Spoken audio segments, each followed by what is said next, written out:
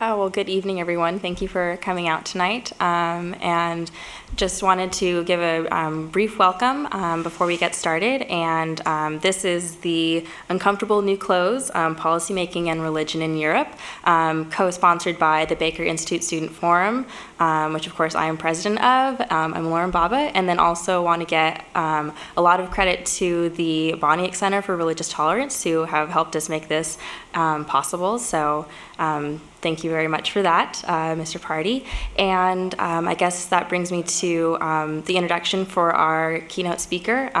One of our student forum members actually recruited Dr. Oliver-Dee for this event. So Daniel Brubaker, a Ph.D. student at Rice, will be doing the introduction.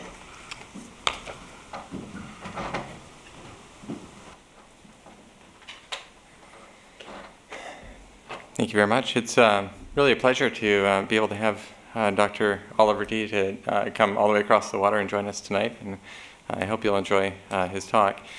Dr. Oliver-Dee is a scholar on the interaction between Islam and Europe, mainly at the governmental level. He's currently the interreligious advisor for the Archbishop of Canterbury's representative to the EU. And he's the associate researcher for the London School of Theology. So accordingly, he divides his time between London and Brussels. Getting over to Brussels, he tells me, about once a month. And additionally, just 2 weeks ago, he was also appointed as the interreligious advisor to the Bishop of Peterborough. And if you have questions about what that means, don't ask me, ask him.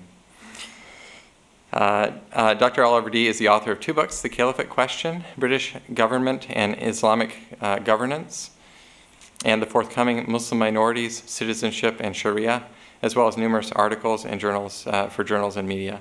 Among his main academic interests are citizenship and identity, human rights, and religious freedom.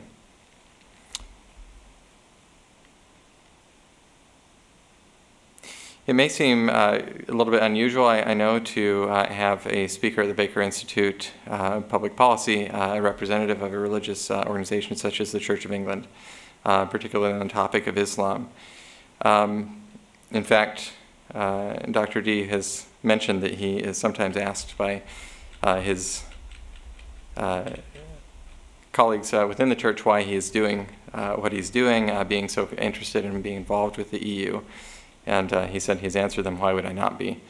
It's very important to pay attention to these issues from whichever angle, and especially issues.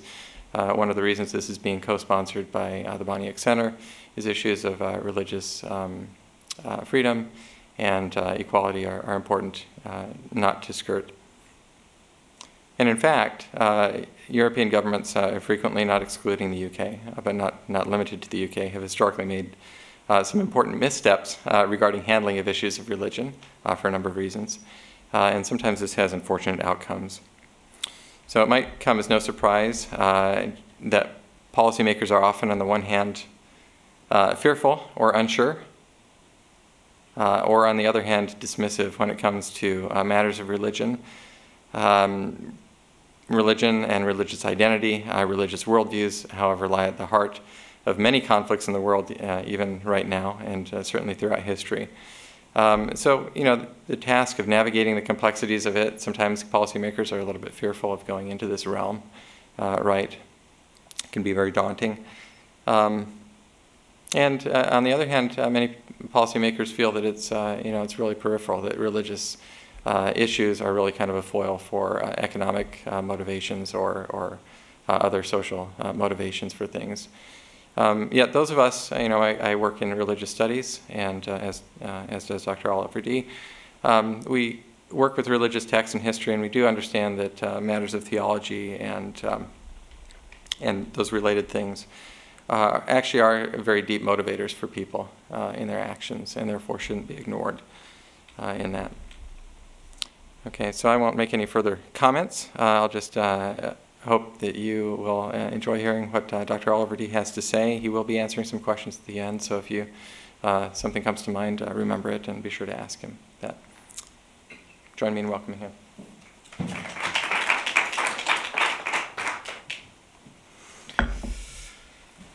Thank you. Okay. So the subject before us this evening is the uncomfortable close, religion and policy making in Europe, particularly the EU. I'm unsure of my ground as to sort of how much people will know over here about the institutions of the EU. And so I thought I would just give a very brief overview of some facts and figures just about the European Union in general, but also about particular issues that are going on in Europe before I get sort of meat of what I'm saying. You can see thrown up on the wall there a map of Europe which shows the countries which are presently part of the EU itself. And as you can see, Europe as a continent extends through to Russia and right the way through to Portugal on the other side. There are gaps, particularly in the Balkans and to the Russian satellite states, where the EU has not yet got membership, but it is rapidly expanding to the east, and the idea is that as much of the continent as possible is included within the EU at a future date. Indeed, one of the particular issues that Europe has going forward, which I'll come to later, is the particular input that Turkey will have in the future. Some facts and figures just about the continent to get us thinking. GDP of Euro in 2010 was approximately 14.9 trillion, which makes it the largest single economy in the world. But within that, there's huge variations between the West and the East in terms of expectations, in terms of incomes, etc. Birth rate is an issue in Europe, as it is elsewhere as well. And the average birth rate is very low indeed in Europe, and particularly in France, as you can see, has the lowest birth rate there. Currently, the population of Europe, according to the UN, is around about 857 million, which is 14% of the world's population.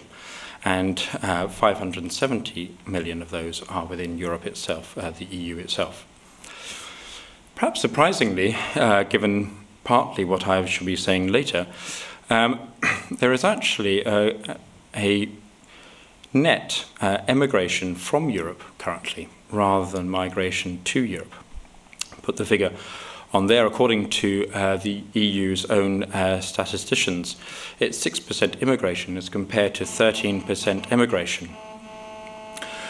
Within that, although the composition of Europe is undergoing a huge change ethnically, there are also what it seems to be a continuous downward slide in terms of belief in some form of God. Religiously, as it says, point E there, about 54% of Europeans claim to believe in a God, and a further 25% in some form of spirit world. 21% currently describe themselves as atheists. However, there are some variations on those statistics, and later I have some stats on the number of people saying that they're Christian, Muslim, etc. And those belie slightly the figures that I've given out there, but these are official stats according to the EU. As a result of the ongoing enlargement process, of course, the EU's membership now includes many of the former Soviet Balkan states, such as Poland, Slovakia, and some of the Baltic states as well. And that has really been since the 2004-05 that those have come online. I think it's important when assessing and understanding the nature of the European Union and its relationship with religion that we just take a brief look at the historical context. And there is no doubt that the European Union has, and the Europe as a continent before that, has had a somewhat turbulent relationship with religion in public life. Indeed, since the Middle Ages, when there was the tussles between the Holy Roman Emperor and Pope Gregory IX, as well as throughout the Reformation period, when the conflict has been open and frequently bloody, there have been tensions between what the secular rulers were demanding and what the papacy felt that it should have a right to. Particularly, the issue between state and faith has revolved around the extent to which an individual ruler can control its own welfare issues, and the extent, too, to which the instruments of the state should be used to uphold religious belief. It's said that over a period of about 500 years, the public space was gradually taken over by the state at the expense of the church, to the extent that by the time of the Enlightenment and the French Revolution in the late 18th century, the church was being increasingly driven into the sphere of private belief. One of the sort of major steps upon that road was taken, for example, by the British monarch Henry VIII, 1537, who established himself at the head of the church for precisely the reason of controlling the public space in a way that his predecessors had been unable to do. The seal was set on this increasing role of the state in public life by the creation of the new state of Italy in 1865, which finally boxed the papacy into the Vatican City, removing the temporal power it had also enjoyed as the ruler of the papal states. In fact, the earlier part of the same century had also seen the first of many agreements between the church and the state, which had attempted to delineate the extent of the church's power. For example, Napoleon Bonaparte had signed a concordat with the papacy in 1804, which had attempted to limit the extent to which the church could be involved, particularly in education, within France. Indeed, the French were at the forefront of this limiting policy. The French law of church and the separation of church and state of 1905 sought to enshrine this dynamic in statute in a way that had been informally agreed during previous centuries. It might be said that the drive towards privatization of faith moved at differing rates across Western Europe. And in general, the Protestant churches were quicker to limit the power and influence of the church than the Catholic countries. This perhaps is not surprising given the nature of Protestantism in its early phase. And some countries, Catholic countries, such as Spain, have moved towards secular liberalism relatively late in comparison to other European countries. However, what this church-state tension has done has sort of fueled what might be described as a siege mentality amongst the liberal elites of the new governing classes that has essentially sought to keep religion out of the public space for fear of its spreading influence once again. That said, that does not mean that the European powers have not tried to use religion for their own ends.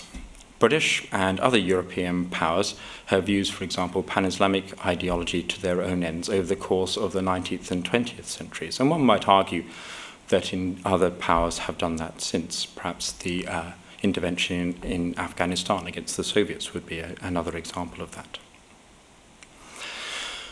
Despite the laicite of both individual EU powers and the EU itself, the advent of migration, terrorist atrocities, and questions about identity have forced religion out of the box that it had been neatly placed in and back into the public domain. It has come at exactly a time when Europe is doing a lot of changing anyway. Europe is restless in a way that it hasn't been since the mid-18th century, when a population explosion and an urbanization caused by industrialization caused a series of riots in the street of Europe capitals, as well as the mass migration that entrenched European culture into the far-flung places of the world. I would argue that there are two principal catalysts. The first is the effect of increasing federalism coupled with economic woe. The other is mass migration, and in particular, the impact of Muslim immigration. Statistics are hard to come by, but it is generally reckoned that about 5.12% of the total population of Europe are currently Muslim. The problems of the economic downturn are well documented, and I'm not going to spend time discussing the impact of them here. Federalism and immigration will both be discussed later, as they were, I would argue, part of the same package. However, before getting to these elements, it's important to take a look at the major development in the relationship between the EU and religious groups. The biggest single step in the engagement of religious groups and the work of religion in the EU more broadly came with the Lisbon Treaty. The treaty, which was finally ratified in 2009 and essentially provides for the basis for a federalized state with its own diplomatic corps, contains also the provision of a legal basis for dialogue between the EU institutions on the one hand and religious representatives on the other. The wording of the treaty itself has been the subject of intense debate amongst various Western European powers. Germany and Italy had been the strongest voices in favour of including a reference to Europe's Christian heritage, but this had been vigorously resisted by the French in particular, with loud cries of assent from Denmark and Sweden. The British, as might be expected, held a somewhat middle ground, and argued that if Christianity was mentioned, then other faiths would need to be mentioned as well. After intense wrangling over the constitutional treaty, it was decided not to include any direct reference to Europe's Christian heritage as the source of its common values. However, the role of religion in European society was eventually referenced for the first time in EU primary law in the final bill. Article 17, which is up on the wall there, of the Treaty on the Functioning of the European Union, read as you can see on the board there. The dialogues that are enshrined in that document have been conducted on an informal basis for a number of years and has evolved to include annual meetings of the presidents of the three main EU institutions with religious leaders on issues of EU policy. Topics on which faith leaders have been consulted at these gatherings include climate change, the financial crisis, combating poverty, and social exclusion. For that reason, religious NGOs, representations, and think tanks have vigorously stepped up their work with the institutions. Particularly active have been Muslim groups, whose recent European Muslim Charter has been designated or designed, if you like, to be an outreach tool to the institutions in relation to policy making. The continuing work on the agenda and development of these discussions has been passed to the Bureau of European Policy Advisors, known as BIPA, under the chairmanship of President José Manuel Barroso. Outside of these constitutional discussions, there are three areas in which the EU is having to assess the impact of religion in. Firstly, and perhaps most importantly, is the accession of Turkey. The European Union has had a formal relationship with Turkey since 1959, but is yet to grant membership status to it. Many policymakers, particularly the French and Germans, are concerned about the cultural impact of bringing such a populous and comparatively wealthy Islamic state into the EU for the first time.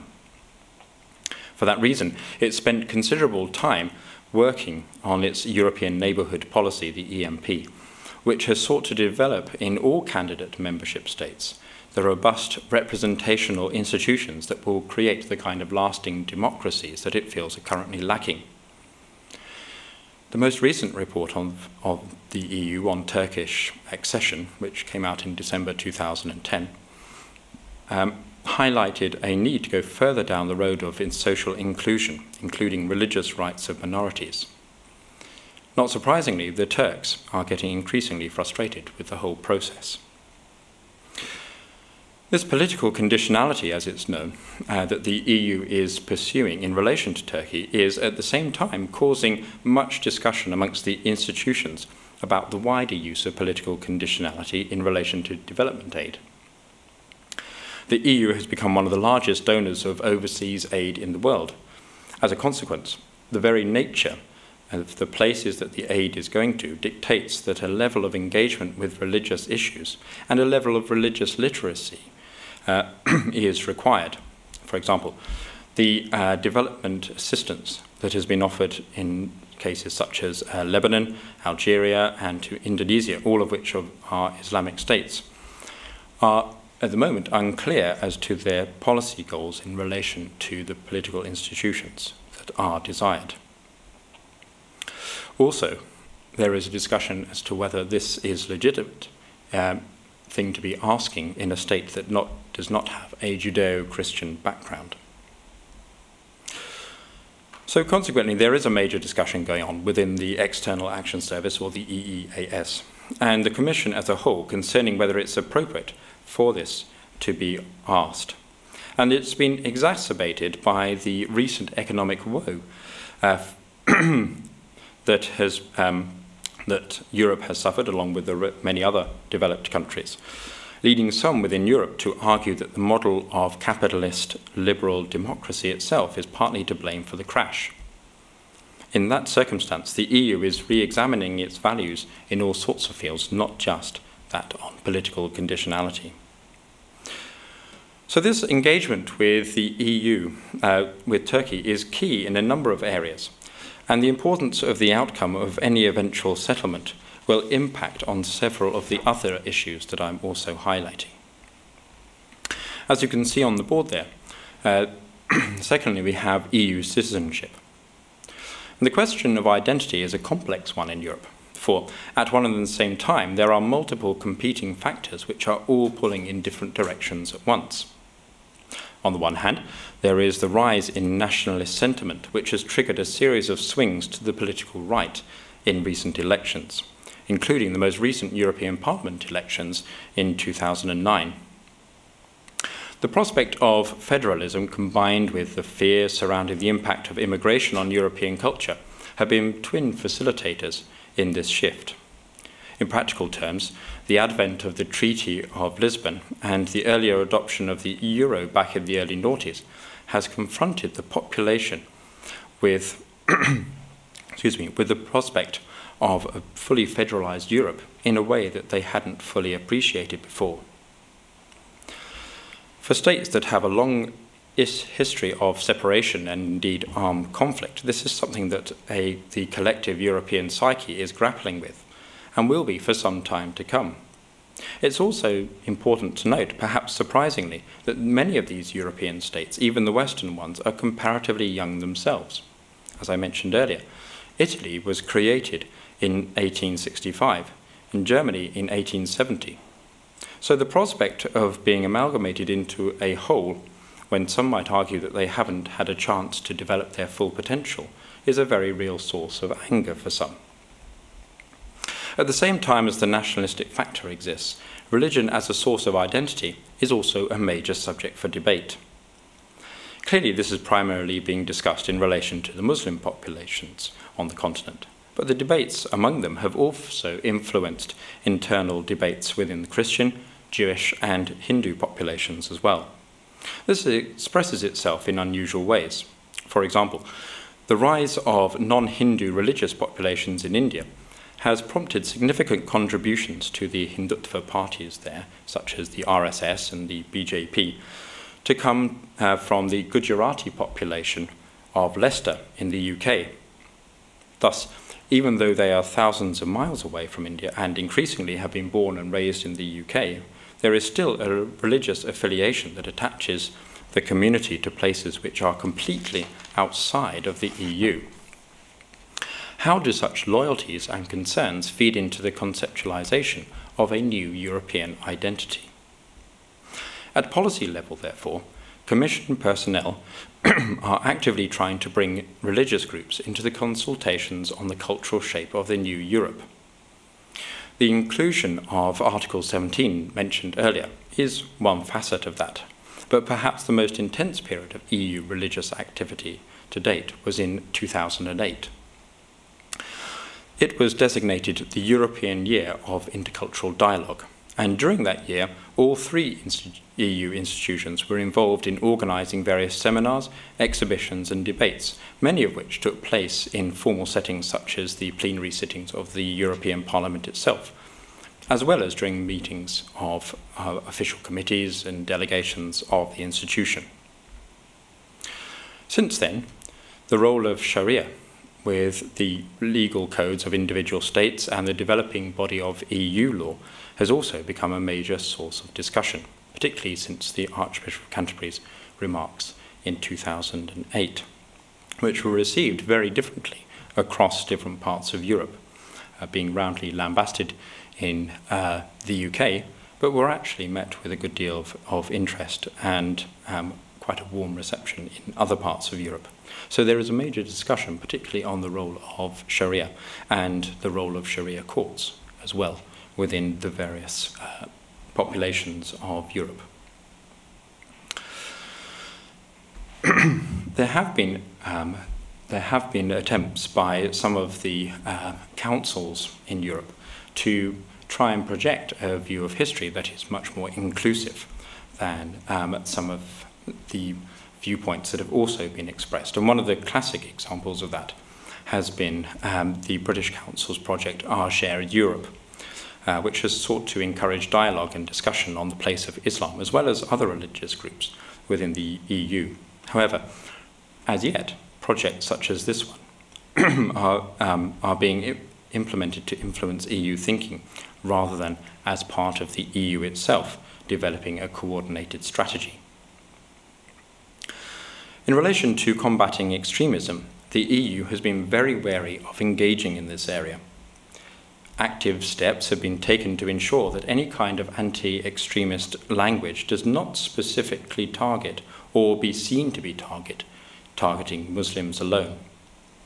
For that reason, the principal statement on this matter, OJC 323E, European Parliament Resolution of 13th of December 2007, on combating the rise of extremism in Europe, deliberately avoids the mention of religious extremism alone, but also includes political extremism as well, particularly talking about the rise of the right, which I mentioned earlier. Since then, outside of the security units of the EU engaging in anti-terror intelligence gathering, the issue of anti-extremism has become embroiled with debates on religious defamation and discrimination. Individual EU states have developed strategies for combating the rise of extremism, which, in the main, have sought to target terrorism specifically, and has only recently and reluctantly sought to engage with the ideologies that lie behind it. The principal difficulty, as it is for any democracy, is balancing the freedom to have one's own beliefs against the possible threat to security that an ideology might pose. It is a question that the EU is only just on the edge of engaging with. And one of the key areas in relation to this anti-extremism engagement has been specifically in relation to imam training. The French, who have traditionally stayed clear, as I mentioned earlier, of any kind of religious engagement, have in fact become leaders in this area.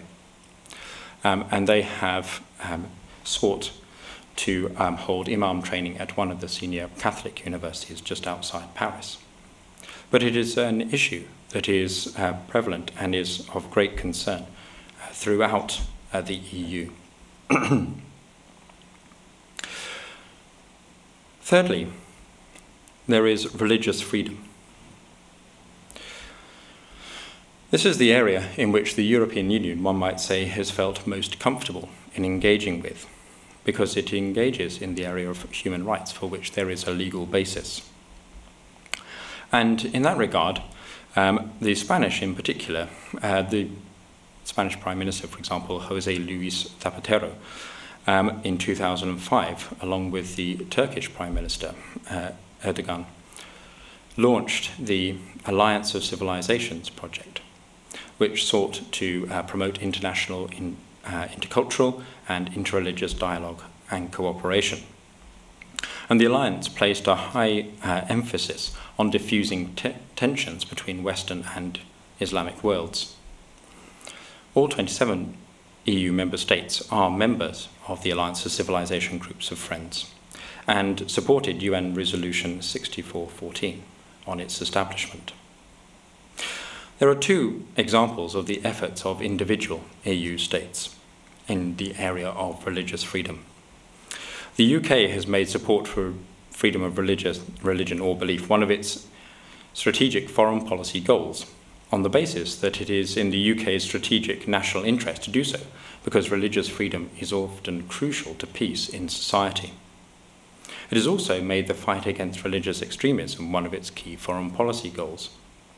Thus, by default, the UK is engaging with religion in a way that it has not been seen to do for nearly a century. However, it's fair to say that this engagement is not in relation to education or research for reasons of ethics or cultural understanding. It is, for the most part, in relation to combating radicalism and is very focused in that direction. To that end, the UK Foreign Office has produced or developed the Freedom of Religion or Belief Toolkit to support its network of diplomatic posts around this fundamental right. In Germany, the coalition, the CDU, the CSU, and the FDP of the German government under Angela Merkel, in their coalition agreement, has contained a commitment to advocating religious freedom around the world, and in the process pay particular attention to the condition of Christian minorities. This is viewed by the German Foreign Ministry as a basic task of a values-based foreign policy. A resolution adopted by the German Bundestag on 30th of June last year underlines that. It said, a positive religious freedom comprises the right to form and maintain a religion, to confess adhesion to one's religion, and to live according to a religious conviction, and join together in the form of religious communities. As yet, however, there has been little attempt to look at the role of religious considerations themselves when looking at foreign policy. Furthermore, the recent swings to the political right all over Europe have resulted in the swift enaction of some very draconian legislation at state level in relation to the wearing of the veil, the burqa, in public. Switzerland has also enacted legislation banning the building of mosque minarets over a certain height. So this concern over religious freedom, therefore, is balanced by the fears over the effects of immigration encapsulated in Muslim advocacy that is sweeping the continent. Not surprisingly, therefore, concerns when you have religious freedom and how it operates with Muslim freedom of practice have been somewhat downplayed over the last 18 months, and it's been left to the EU as an institution rather than individual member states to hold the baton.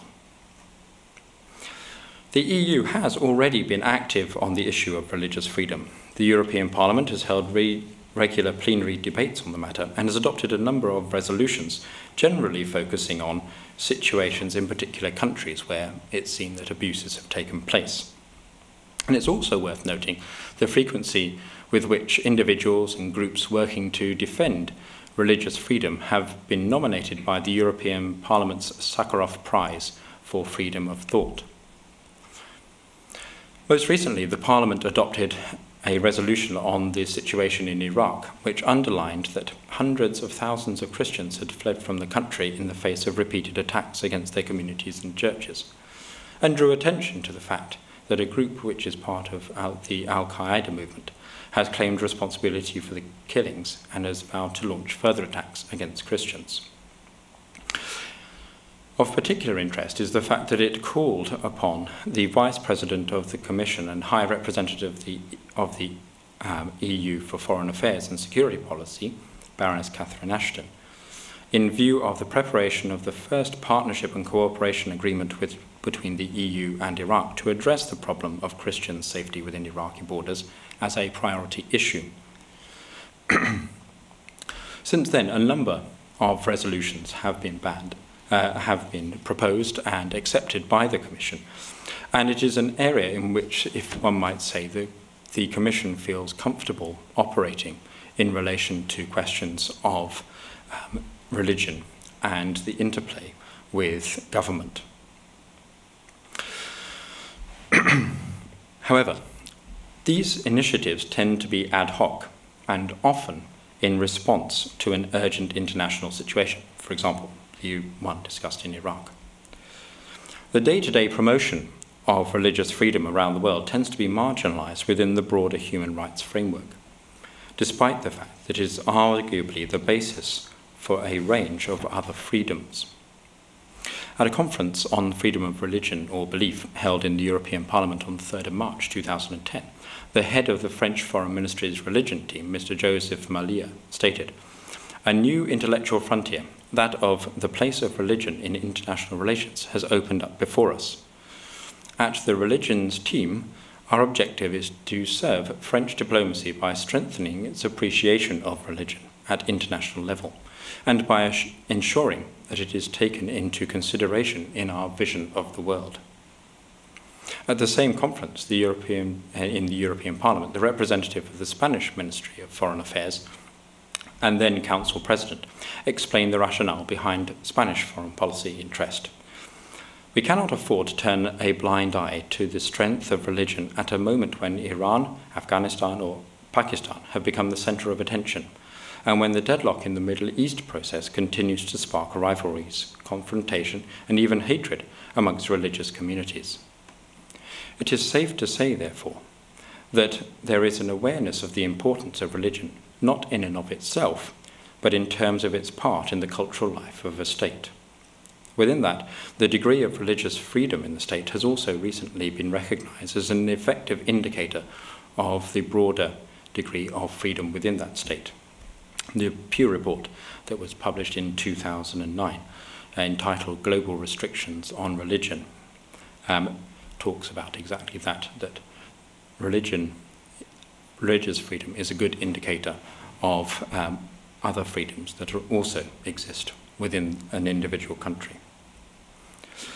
But that said, the wider question of what does religious freedom really mean has not been tackled. In my own research, the question of religious freedom was the route in for the inaction of the 1937 Government of India Sharia Act, as it became known. Muslims at the time were arguing that under the 1858 Proclamation of Religious Freedom by Queen Victoria, if freedom of religion was really the aim of the British government, then if Muslims were to practice being Muslims properly, then Sharia needed to be enacted as part of the civil code. So the concept of religious freedom became the basis for an enaction of Sharia within India. So defining what we mean by religious freedom is a discussion that is not even really properly started, and if necessary, I suspect will take some time to conclude before any further steps are taken. So what is the way ahead? One of the things I didn't talk about at the beginning, because I didn't feel that there was really time to do so, but I have a couple of slides which talk about the sort of differences between the EU institutions and things.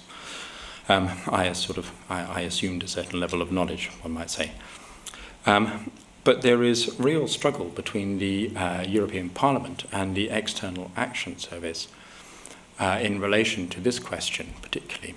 And because the External Action Service is so new, it's only just come online since the beginning of the year, end of last year.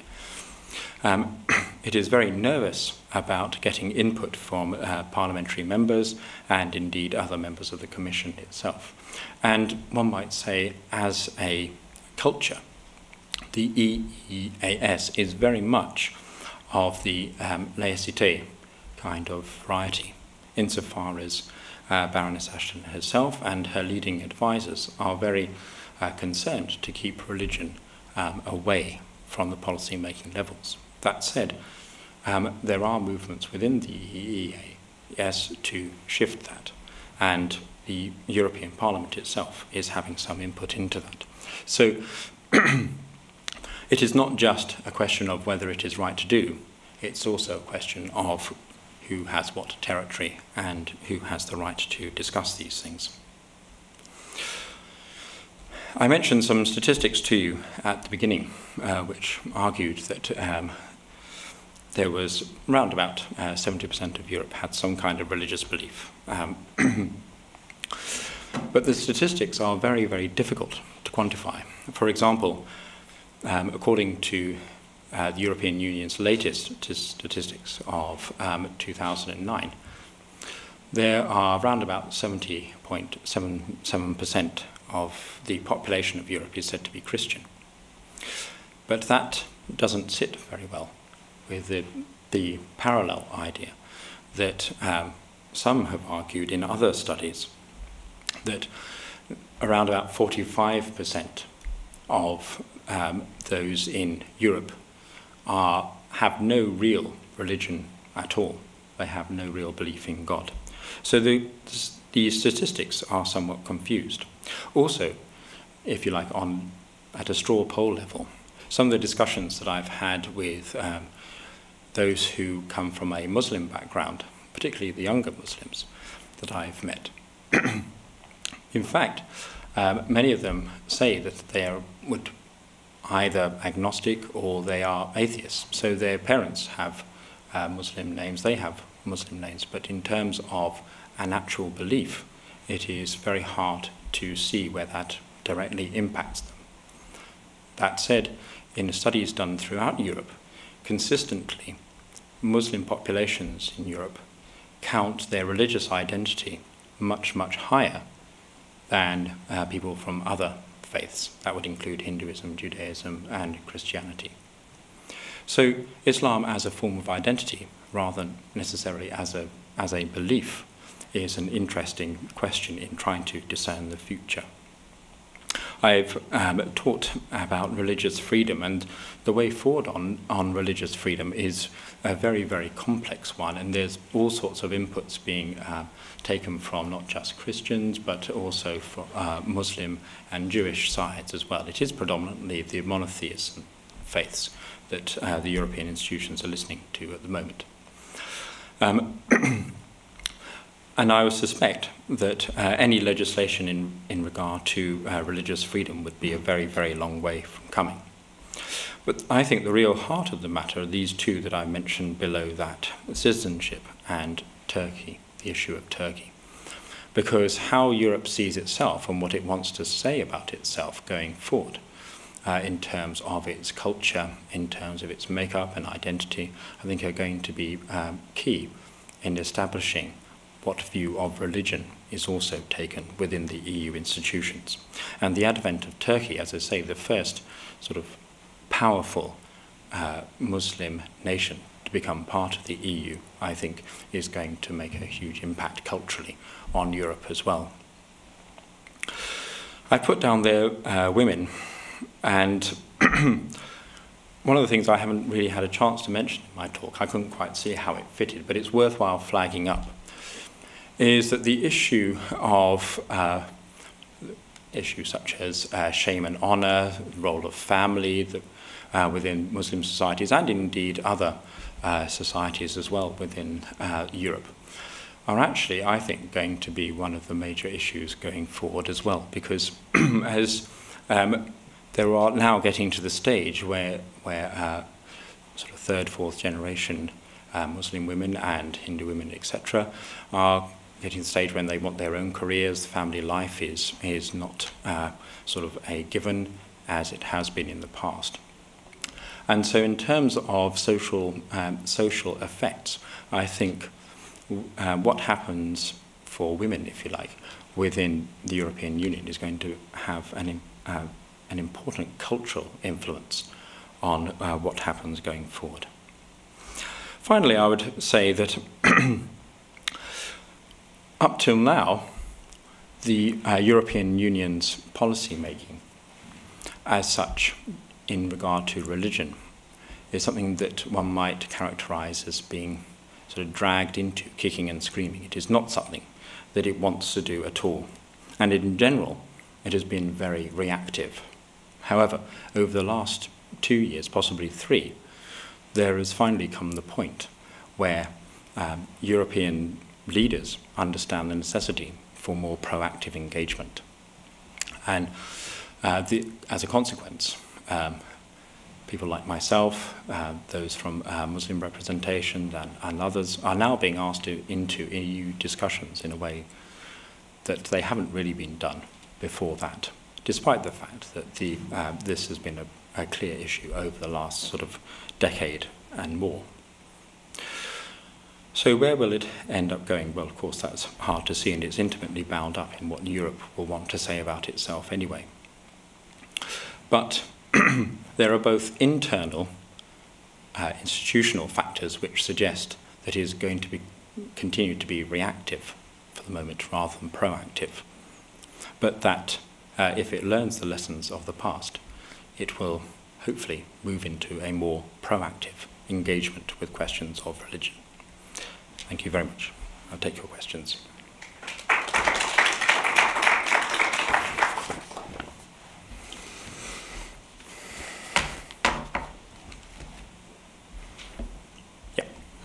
One of the first statistics you gave was the immigration and the going and coming, and that immigration in was like 6%, but people leaving was 13%. The people who are leaving, is there any understanding of why they're leaving and where they're going? Yes. In general, it's one might say it's almost a replacement. It's a replacement of Europe, of one population by another. So a lot of one might characterize as white middle class people are immigrating, and they're being replaced by those who are coming in general are either from the Eastern European states, so the Poles particularly have very large presence in many parts of Europe. Also the Turks, 63% of all Muslims in Turkey, so in Germany, are from a Turkish background. Or they're coming from South Asia, but less so from South Asia now as the Indian economy particularly develops.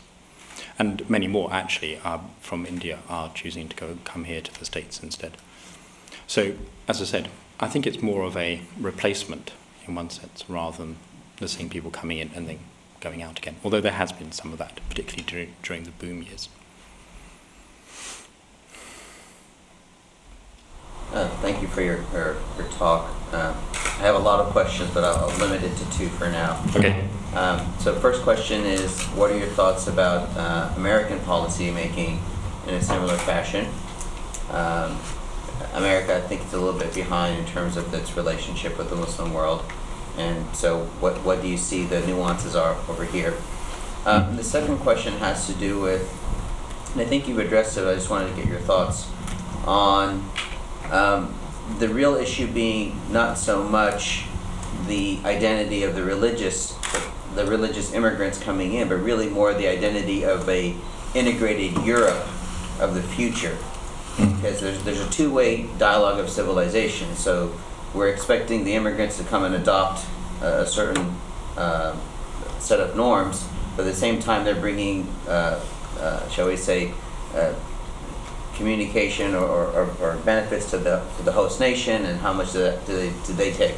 So I think how much of this is a Europe in the future that has to change as much as it's asking its immigrants to change. Fine. US policy making, in one sense I wouldn't like to say too much, but you see the big difference between Europe and the US. In fact, Philip Jenkins pointed this out in his book God's Continent, which looked at Europe, is that in the main, immigration to the US has been Christian, so it's come from Latin America. I mean, it's come from the other parts of the world too, but it's been in much smaller numbers. Whereas in the main, for the Europeans, because of their former colonial ties and things, immigration has been mainly either Muslim or it's been Hindu, or so a very different sort of set of cultural norms. So engaging in those questions it's difficult to make comparisons because the set of circumstances in the US is very different to that in the UK. I think the other thing to say about the US is that, in general, the Muslim populations here generally tend to be at the wealthier end, rather than those in Europe, who quite often, I mean, unemployment rates and things like that has consistently shown to be very high amongst Muslim populations within Europe as compared to other populations. So there is a sort of difference of expectation as well here, and the aspirations, I suppose one might say, of the immigrants who come here. So I think for those two reasons, you're dealing with very, very different situations. And of course, you have the examples of the pastor down in Florida and what he's doing and causing such angst, of course, in Afghanistan as well. You have a policy, I suppose you might say, a perception that is coloured by the 9/11 attacks and, of course, also the engagements in Iraq and Afghanistan as well. So I would say that US policy making is both in connection with is mainly in connection, I think, with its foreign policy rather than its internal policies at the moment.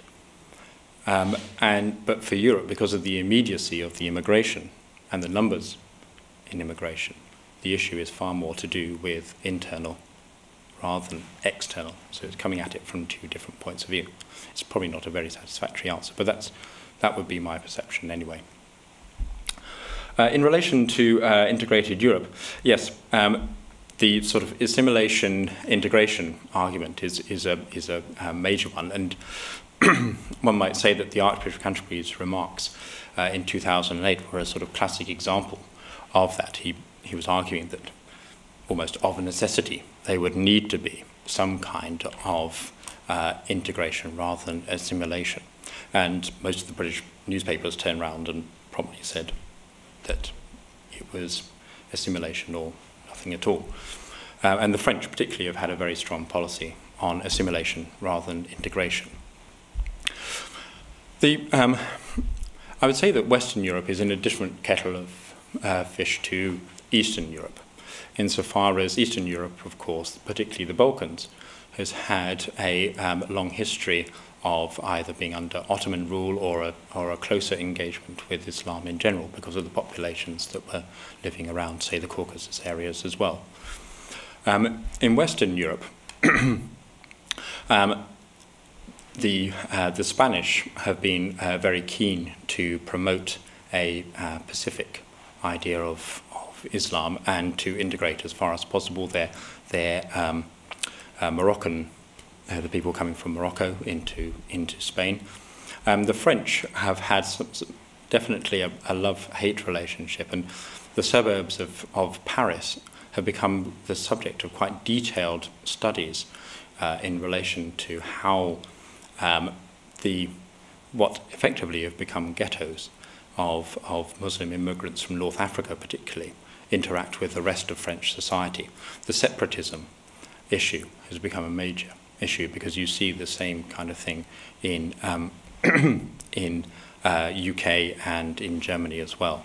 So moving out from a separatist idea and moving away also from separate educational strands as well, which has also been an issue in much of the UK and the rest of Europe. In one sense, it depends which EU official you talk to as to where they stand on the assimilation integration debate. But broadly speaking, I would say the conclusion at the moment is because of the political swing in Europe, most people are talking about assimilation rather than integration.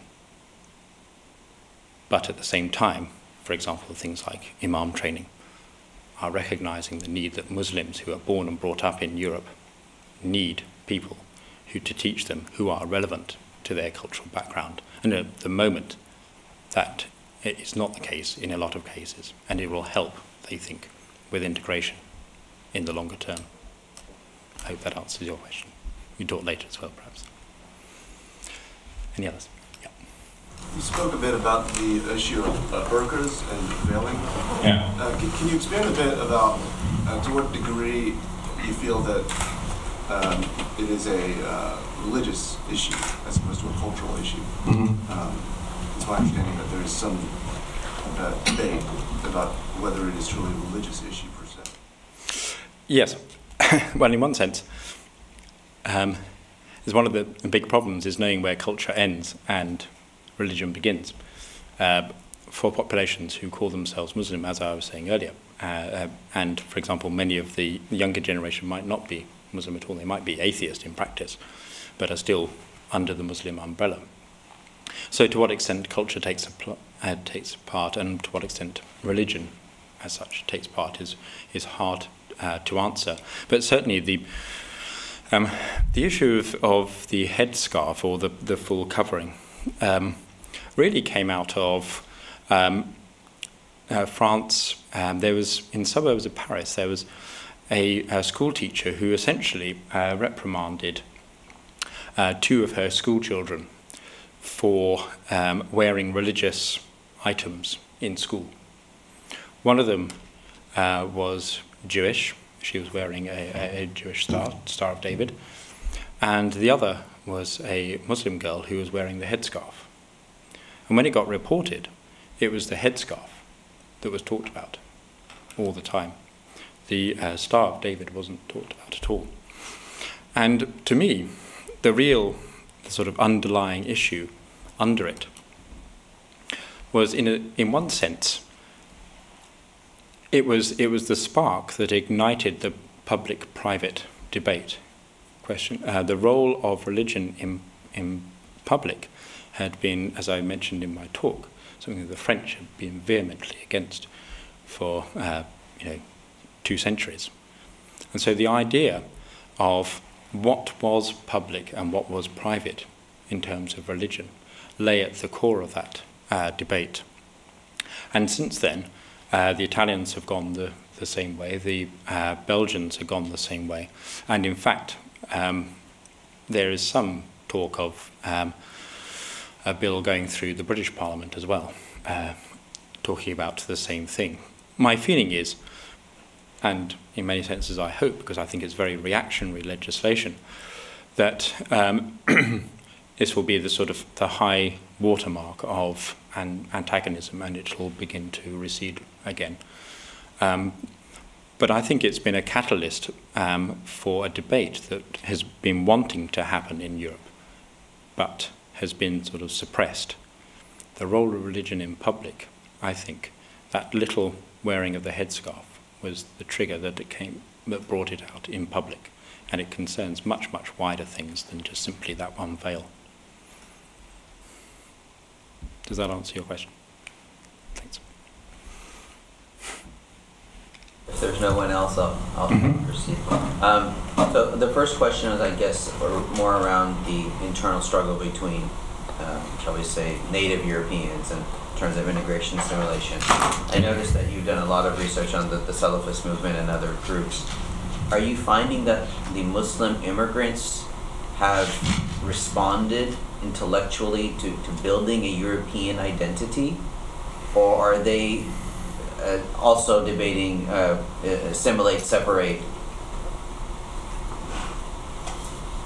So are you finding that same, have you found the Muslim intellectual intelligentsia actually meeting the challenge in Europe, or do they need to do their homework as well? I think it's, I mean, as with any of these things, you ask different Muslim groups and you get different answers in one sense. Have you heard of Tariq Ramadan over here? Tariq Ramadan is generally reckoned to be the foremost Muslim scholar in Europe. His books are very widely read, not just amongst the Muslim communities, but broader than that as well.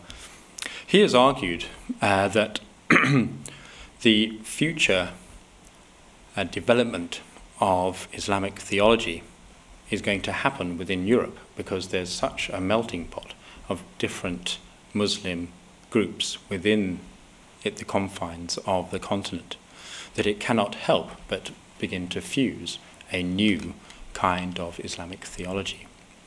And so in that respect, it's an interesting time.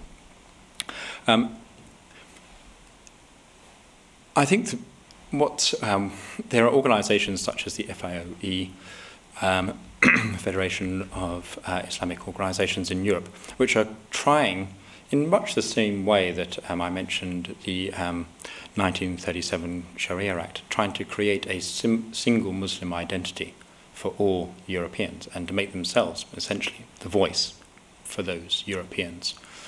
And in the main, those overtures have been resisted. They've published things like the European Muslim Charter, which they've said has been signed by over 400 different groups, but the extent to which their support is really widespread amongst other European Muslim groups is a matter of some debate. I would say that individual Muslim groups would be much more wedded to national sentiment rather than European sentiment. And the idea of a collective European understanding, whether it's Muslims or anybody else, is some way off. But I think the interesting thing is that the debates that are happening in European Muslim circles, Muslim intellectual circles, are actually sparking similar debates within Christian circles particularly, and also within Hindu and to some extent Sikh circles as well. So what is happening in the Islamic Europe is becoming a catalyst for a number of other groups that are also asking themselves what it means to have a faith within another identity as well.